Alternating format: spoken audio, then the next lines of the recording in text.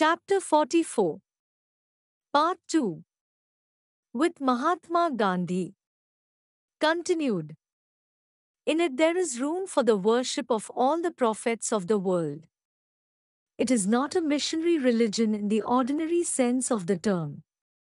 It has no doubt absorbed many tribes in its fold, but this absorption has been of an evolutionary, imperceptible character.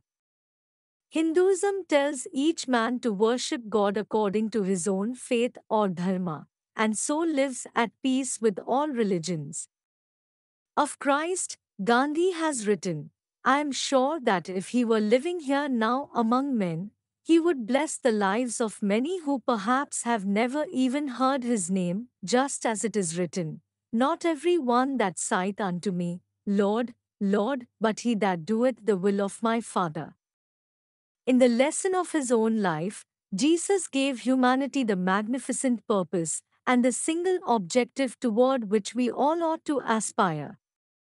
I believe that he belongs not solely to Christianity, but to the entire world, to all lands and races. On my last evening in Wardha, I addressed the meeting which had been called by Mr. Desai in Town Hall. The room was thronged to the window sills with about 400 people assembled to hear the talk on yoga. I spoke first in Hindi, then in English. Our little group returned to the ashram in time for a good night glimpse of Gandhi, enfolded in peace and correspondence. Night was still lingering when I rose at 5 a.m. Village life was already stirring, first a bullock cart by the ashram gates, then a peasant with his huge burden balanced precariously on his head. After breakfast our trio sought out Gandhi for farewell pronouns. The saint rises at 4 o'clock for his morning prayer. Mahatma Ji, goodbye. I knelt to touch his feet. India is safe in your keeping. Years have rolled by since the Vardha idyll. The earth, oceans, and skies have darkened with a world at war. Alone among great leaders, Gandhi has offered a practical non-violent alternative to armed might. To redress grievances and remove injustices, the Mahatma has employed non-violent means which again and again have proved their effectiveness. He states his doctrine in these words, I have found that life persists in the midst of destruction.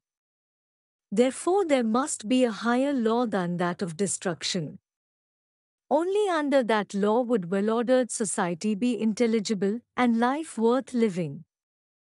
If that is the law of life, we must work it out in daily existence. Wherever there are wars, wherever we are confronted with an opponent, conquer by love. I have found that the certain law of love has answered in my own life as the law of destruction has never done. In India, we have had an ocular demonstration of the operation of this law on the widest scale possible.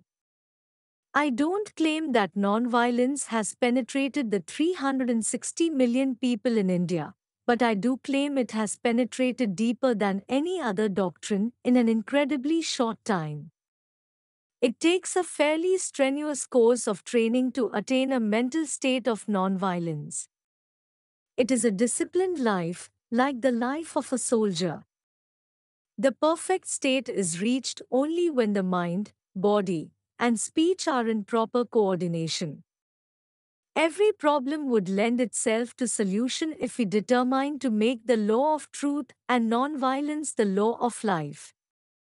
Just as a scientist will work wonders out of various applications of the laws of nature, a man who applies the laws of love with scientific precision can work greater wonders. Non-violence is infinitely more wonderful and subtle than forces of nature like, for instance, electricity. The law of love is a far greater science than any modern science. Consulting history, one may reasonably state that the problems of mankind have not been solved by the use of brute force. World War I produced a world-chilling snowball of war karma that swelled into World War II. Only the warmth of brotherhood can melt the present colossal snowball of war karma, which may otherwise grow into World War III. This unholy trinity will banish forever the possibility of World War IV by a finality of atomic bombs. Use of jungle logic instead of human reason in settling disputes will restore the earth to a jungle. If brothers not in life, then brothers in violent death. War and crime never pay. The billions of dollars that went up in the smoke of explosive nothingness would have been sufficient to have made a new world, one almost free from disease and completely free from poverty. Not an earth of fear, chaos, famine, pestilence, the dance macabre, but one broad land of peace, of prosperity, and of widening knowledge. The non-violent voice of Gandhi appeals to man's highest conscience. Let nations ally themselves no longer with death, but with life, not with destruction, but with construction, not with the annihilator, but with the creator. One should forgive, under any injury, says the Mahabharata. It hath been said that the continuation of species is due to man's being forgiving. Forgiveness is holiness, by forgiveness the universe is held together. Forgiveness is the might of the mighty, forgiveness is sacrifice, forgiveness is quiet of mind. Forgiveness and gentleness are the qualities of the self-possessed. They represent eternal virtue. Non-violence is the natural outgrowth of the law of forgiveness and love. If loss of life becomes necessary in a righteous battle, Gandhi proclaims, one should be prepared, like Jesus, to shed his own, not others', blood. Eventually there will be less blood spilled in the world.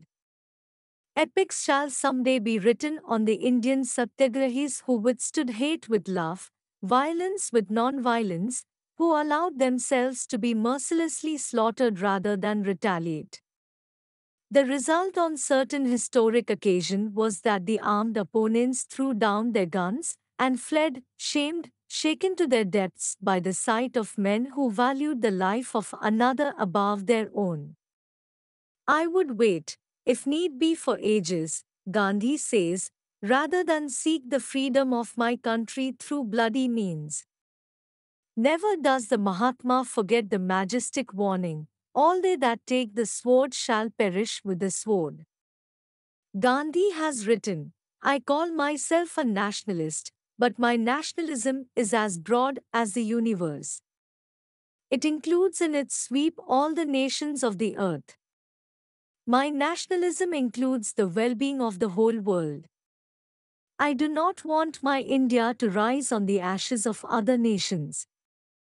I do not want India to exploit a single human being. With a single nation in Europe today, they do not give strength to the others. President Wilson mentioned his beautiful 14 points, but said, after all, if this endeavor of ours to arrive at peace fails, we have our armaments to fall back upon. I want to reverse that position, and I say, our armaments have failed already. Let us now be in search of something new. Let us try the force of love and God, which is truth. When we have got that, we shall want nothing else. By the Mahatma's training of thousands of true Satyagrahis, those who have taken the 11 rigorous vows mentioned in the first part of this chapter, who in turn spread the message, by patiently educating the Indian masses to understand the spiritual and eventually material benefits of non-violence, by arming his people with non-violent weapons, non-cooperation with injustice, the willingness to endure indignities, prison, death itself rather than resort to arms, by enlisting world sympathy. Through countless examples of heroic martyrdom among Satyagrahis, Gandhi has dramatically portrayed the practical nature of non-violence, its solemn power to settle disputes without war. Gandhi has already won through nonviolent means a greater number of political concessions for his land than have ever been won by any leader of any country except through bullets. Nonviolent methods for eradication of all wrongs and evils have been strikingly applied not only in the political arena but in the delicate and complicated field of Indian social reform. Gandhi and his followers have removed many long-standing feuds between Hindus and Mohammedans. Hundreds of thousands of Muslims look to the Mahatma as their leader. The untouchables have found in him their fearless and triumphant champion. If there be a rebirth in store for me, Gandhi wrote, I wish to be born a pariah in the midst of pariahs, because thereby I would be able to render them more effective service. The Mahatma is indeed a great soul, but it was illiterate millions who had the discernment to bestow the title. This gentle prophet is honored in his own land. The lowly peasant has been able to rise to Gandhi's high challenge. The Mahatma wholeheartedly believes in the inherent nobility of man. The inevitable failures have never disillusioned him. Even if the opponent plays him false 20 times, he writes, the Satyagrahi is ready to trust him the 21st time, for an implicit trust in human nature is the very essence of the creed. Mahatma Ji, you are an exceptional man. You must not expect the world to act as you do. A critic once made this observation. It is curious how we delude ourselves, fancying that the body can be improved, but that it is impossible to evoke the hidden powers of the soul. Gandhi replied, I am engaged in trying to show that if I have any of those powers, I am as frail a mortal as any of us, and that I never had anything extraordinary about me, nor have I now. I am a simple individual liable to like any other fellow mortal. I own, however, that I have enough humility to confess my errors and to retrace my steps. I own that I have an immovable faith in God and His goodness, and in www.holybooks.com unconsumable passion for truth and love. But is that not what every person has latent in him? If we are to make progress, we must not repeat history but make new history. We must add to the inheritance left by our ancestors. If we may make new discoveries and inventions in the phenomenal world, must we declare our bankruptcy in the spiritual domain? Is it impossible to multiply the exceptions so as to make them the rule? Must man always be brute first and man after, if at all? Americans may well remember with pride the successful non-violent experiment of William Penn in founding his 17th-century colony in Pennsylvania. There were no forts, no soldiers, no militia, even no arms. Amidst the savage frontier wars and the butcheries that went on between the new settlers and the Red Indians, the Quakers of Pennsylvania alone remained unmolested. Others were slain, others were massacred, but they were safe. Not a Quaker woman suffered assault, not a Quaker child was slain, not a Quaker man was tortured. When the Quakers were finally forced to give up the government of the state, war broke out, and some Pennsylvanians were killed. But only 3 Quakers were killed, 3 who had so far fallen from their faith as to carry weapons of defense. Resort to force in the Great War, failed to bring tranquility, Franklin D. Roosevelt has pointed out. Victory and defeat were alike sterile. That lesson the world should have learned. The more weapons of violence, the more misery to mankind, Lao Tzu taught. The triumph of violence ends in a festival of mourning. I am fighting for nothing less than world peace, Gandhi has declared. If the Indian movement is carried to success on a non-violent satyagraha basis, it will give a new meaning to patriotism and, if I may say so in all humility, to life itself. Before the West dismisses Gandhi's program as one of an impractical dreamer, let it first reflect on a definition of satyagraha by the Master of Galilee. Ye have heard that it hath been said, an eye for an eye, and a tooth for a tooth. But I say unto you, that ye resist not evil, but whosoever shall smite thee on thy right cheek, turn to him the other also. Gandhi's epoch has extended, with the beautiful precision of cosmic timing, into a century already desolated and devastated by two world wars.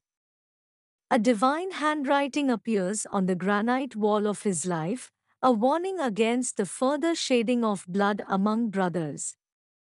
Mahatma Gandhi visited my high school with yoga training at Ranchi. He graciously wrote the above lines in the Ranchi guest book.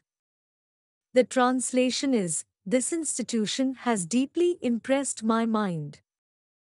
I cherish high hopes that this school will encourage the further practical use of the spinning wheel." Signed, Mohandas Gandhi, 17 September 1925. I want India to be strong in order that she can infect the other nations also with her strength. Not so with a single nation in Europe today, they do not give strength to the others.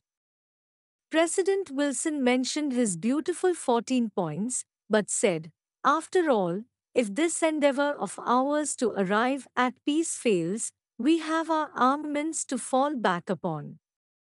I want to reverse that position, and I say, our armaments have failed already. Let us now be in search of something new. Let us try the force of love and God, which is truth. When we have got that, we shall want nothing else. By the Mahatma's training of thousands of true Satyagrahis, those who have taken the 11 rigorous vows mentioned in the first part of this chapter, who in turn spread the message, by patiently educating the Indian masses to understand the spiritual and eventually material benefits of non-violence, by arming his people with non-violent weapons, non-cooperation with injustice, the willingness to endure indignities, prison, death itself rather than resort to arms, by enlisting world sympathy. Through countless examples of heroic martyrdom among Satyagrahis, Gandhi has dramatically portrayed the practical nature of non-violence, its solemn power to settle disputes without war. Gandhi has already won through non-violent means a greater number of political concessions for his land than have ever been won by any leader of any country except through bullets. Non-violent methods for eradication of all wrongs and evils have been strikingly applied not only in the political arena but in the delicate and complicated field of Indian social reform. Gandhi and his followers have removed many long-standing feuds between Hindus and Mohammedans. Hundreds of thousands of Muslims look to the Mahatma as their leader. The untouchables have found in him their fearless and triumphant champion. If there be a rebirth in store for me, Gandhi wrote, I wish to be born a pariah in the midst of pariahs, because thereby I would be able to render them more effective service. The Mahatma is indeed a great soul, but it was illiterate millions who had the discernment to bestow the title. This gentle prophet is honored in his own land. The lowly peasant has been able to rise to Gandhi's high challenge. The Mahatma wholeheartedly believes in the inherent nobility of man. The inevitable failures have never disillusioned him. Even if the opponent plays him false 20 times, he writes, the Satyagrahi is ready to trust him the 21st time, for an implicit trust in human nature is the very essence of the creed. Mahatma Ji, you are an exceptional man. You must not expect the world to act as you do. A critic once made this observation: "It is curious how we delude ourselves, fancying that the body can be improved, but that it is impossible to evoke the hidden powers of the soul." Gandhi replied, "I am engaged in trying to show that if I have any of those powers, I am as frail a mortal as any of us, and that I never had anything extraordinary about me, nor have I now. I am a simple individual liable to like any other fellow mortal. I own, however, that I have enough humility to confess my errors and to retrace my steps. I own that I have an immovable faith in God and His goodness, and an unconsumable passion for truth and love. But is that not what every person has latent in him? If we are to make progress, we must not repeat history but make new history. We must add to the inheritance left by our ancestors. If we may make new discoveries and inventions in the phenomenal world, must we declare our bankruptcy in the spiritual domain? Is it impossible to multiply the exceptions so as to make them the rule? Must man always be brute first and man after, if at all? Americans may well remember with pride the successful non-violent experiment of William Penn in founding his 17th-century colony in Pennsylvania. There were no forts, no soldiers, no militia, even no arms. Amidst the savage frontier wars and the butcheries that went on between the new settlers and the Red Indians, the Quakers of Pennsylvania alone remained unmolested. Others were slain, others were massacred, but they were safe. Not a Quaker woman suffered assault, not a Quaker child was slain, not a Quaker man was tortured. When the Quakers were finally forced to give up the government of the state, war broke out, and some Pennsylvanians were killed. But only 3 Quakers were killed, 3 who had so far fallen from their faith as to carry weapons of defense. Resort to force in the Great War, I, failed to bring tranquility, Franklin D. Roosevelt has pointed out. Victory and defeat were alike sterile. That lesson the world should have learned. The more weapons of violence, the more misery to mankind, Lao Tzu taught. The triumph of violence ends in a festival of mourning. I am fighting for nothing less than world peace, Gandhi has declared. If the Indian movement is carried to success on a non-violent satyagraha basis, it will give a new meaning to patriotism and, if I may say so in all humility, to life itself. Before the West dismisses Gandhi's program as one of an impractical dreamer, let it first reflect on a definition of satyagraha by the Master of Galilee. Ye have heard that it hath been said, an eye for an eye, and a tooth for a tooth. But I say unto you, that ye resist not evil, but whosoever shall smite thee on thy right cheek, turn to him the other also. Gandhi's epoch has extended, with the beautiful precision of cosmic timing, into a century already desolated and devastated by 2 world wars. A divine handwriting appears on the granite wall of his life, a warning against the further shedding of blood among brothers. Mahatma Gandhi visited my high school with yoga training at Ranchi. He graciously wrote the above lines in the Ranchi guest book. The translation is, "This institution has deeply impressed my mind. I cherish high hopes that this school will encourage the further practical use of the spinning wheel." Signed, Mohandas Gandhi, 17 September 1925.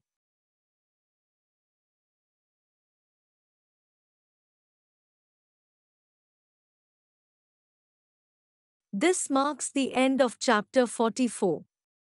Thank you for liking and following the channel.